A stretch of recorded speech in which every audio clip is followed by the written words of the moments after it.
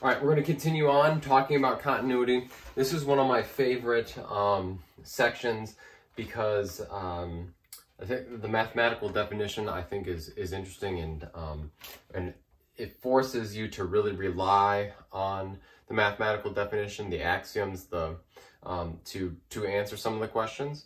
All right, so in this video, I want to distinguish between continuous on an interval and a continuous function. Okay, so continuous on an interval is probably what you think of when you think of discontinuities in general. So we hopefully watched the video before this, which talks about the three-prong test for continuity.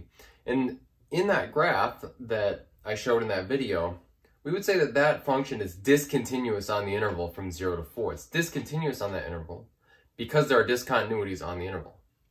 All right, so that is usually the standard understanding of continuity that students have.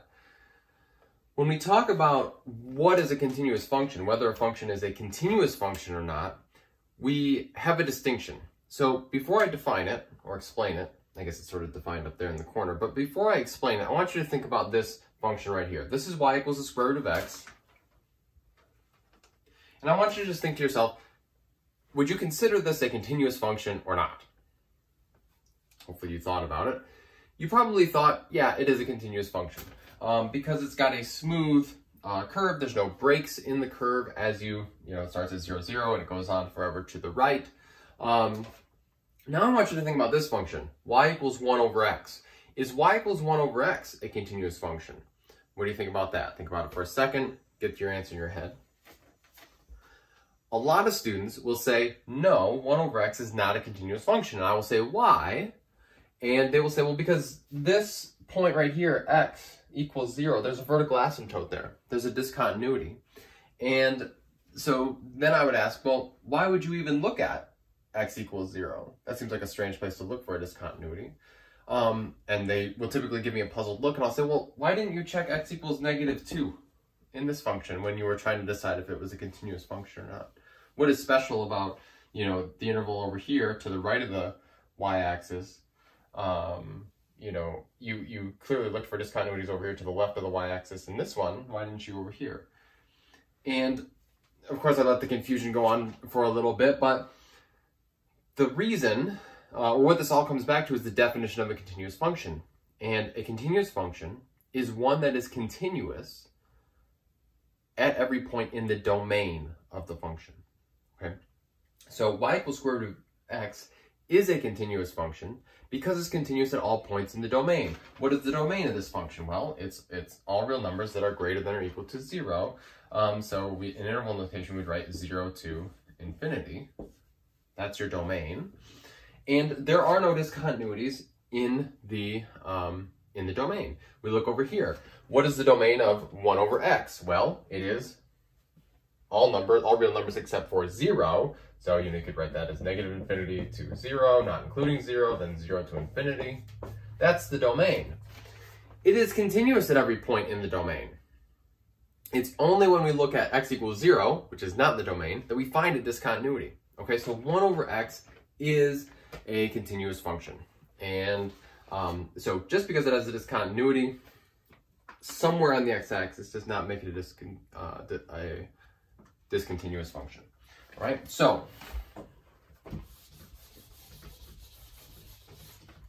get rid of this. You're going to want to write that down. A continuous function is one that is continuous at all points in the domain. You don't have to abbreviate if you don't want to.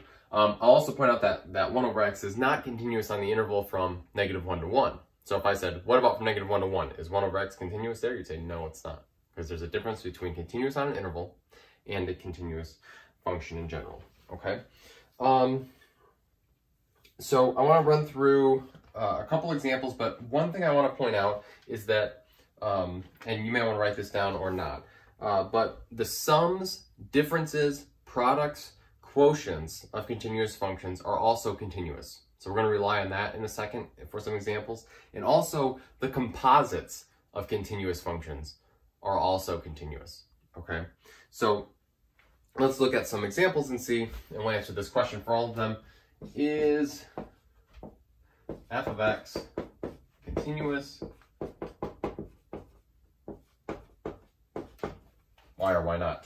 All right, so let's start with tangent, f of x. So our example here, f of x equals tangent of x. Okay, f of x equals tangent of x. Now, if you graph tangent, you will see that there are a bunch of asymptotes.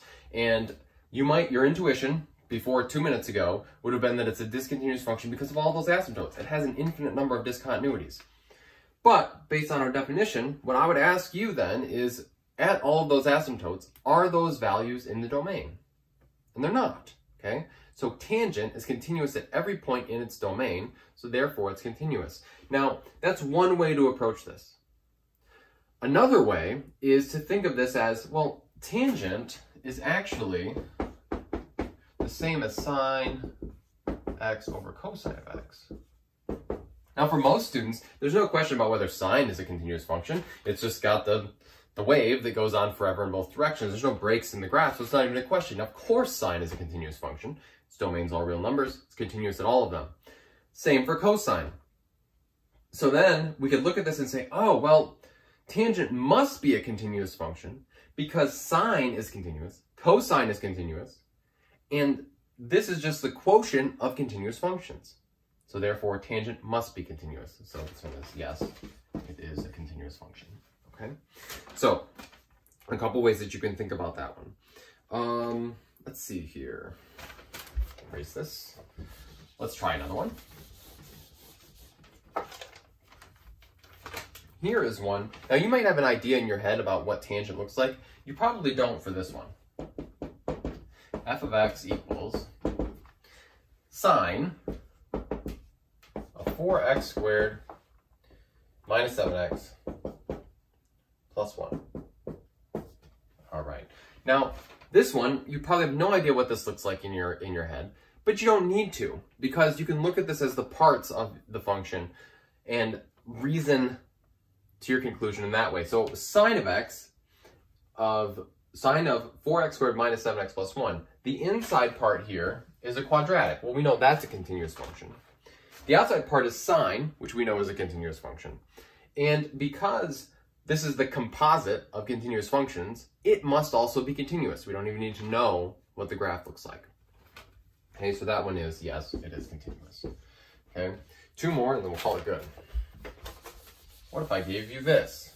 Now, of course, you should try and answer these before, you should pause the video, try and answer them before I do, just to see how you do, to test your understanding. We'll take x cubed minus 7x minus 6 divided by x squared minus 9.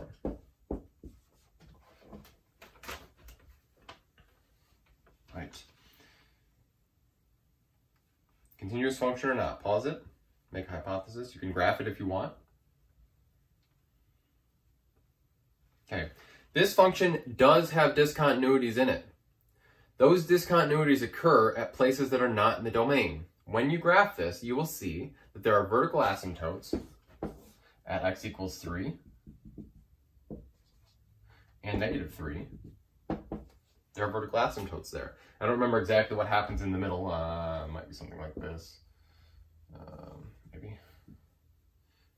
It doesn't really matter. I might have those wrong. But the point is that the discontinuities that occur over the real numbers don't occur in the domain. So this is still a continuous function. And again, you could think of it in terms of the properties of limits also apply to the continuous functions. That is that the sum, difference, quotient, product of continuous functions is also continuous. This is the difference or the quotient of a cubic and a quadratic, therefore it must be continuous. You are probably thinking, is it possible to have a discontinuous function? Because Mr. Cresswell, you said that every function that is continuous in the domain is a continuous function. Is it possible to have a discontinuous function? The answer is absolutely it is. And what would be a great exercise for you is to think on that for a minute and see if you can come up with a function that is continuous, that is discontinuous at a point inside the domain. So pause it and see if you can think about that for a second. Maybe even just sketch it and think about what that might look like. Okay. All right, here I'm going to give you one example of a discontinuous function, kind of the classic case. All Right? So y equals the greatest integer function. Int of x is how we write that. Now the greatest integer function is this one. Sort of fun to analyze in the chapter on limits here. The greatest integer function is the step function. Okay, so it starts off at 0, 0, and it continues on until you get to 1, and at 1 there's an open dot and it jumps up to being 1. Okay, so, and then it continues and then it jumps. And that's what the greatest integer function is. In fact, let's use function notation. Okay, so for example, f of 1.2 is equal to 1. Okay, so f of 1.2 is 1. F of 2 then jumps to 2. Jumps up to, oh, I missed a thing here. Sorry, a little bit too high. There we go. Okay, so f of 2 jumps to 2. So then the question is, are there discontinuities? Yes, there are. There's a bunch of jump discontinuities here. Are those discontinuities occurring in the domain? Because remember tangent. Tangent had a bunch of discontinuities, but they were all at places that were not in the domain.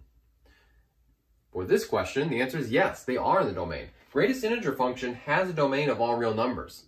Okay, no matter what you plug in to the greatest integer function, there will be an output. Are there discontinuities then? Yes, there are. At every integer, there's a discontinuity. So this is a function with domain all reals, discontinuities at every integer. So discontinuities happening inside of the domain. Therefore, this is a discontinuous function. Sorry for the poor penmanship. This is a discontinuous function. All right. You can get other ones that typically are piecewise defined functions, or the other ways that you can come up with a discontinuous function.